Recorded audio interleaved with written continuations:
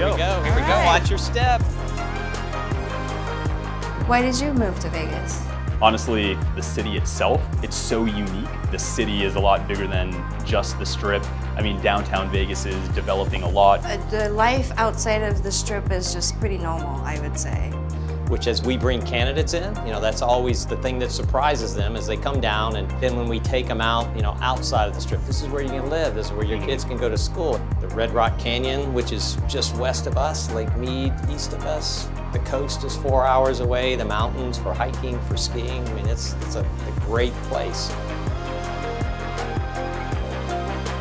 So as we go up higher, these are part of the empire. So you've got Caesar's Palace, you've got the Flamingo, you've got the Link, there's the Coliseum. As you look on the Rio, we are literally sitting center strip, and for the most part, everything that you can see, that is part of the Caesars Entertainment world. Sometimes I wake up in the morning and I can't even believe that I'm actually paid to think about cool stuff to do in a city like this. It's absolutely incredible.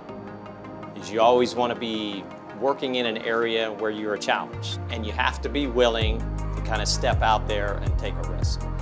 One advantage that a company of this size offers is that you have the opportunity to move around, from hotels to entertainment to gaming to food and beverage. I mean, we have it all.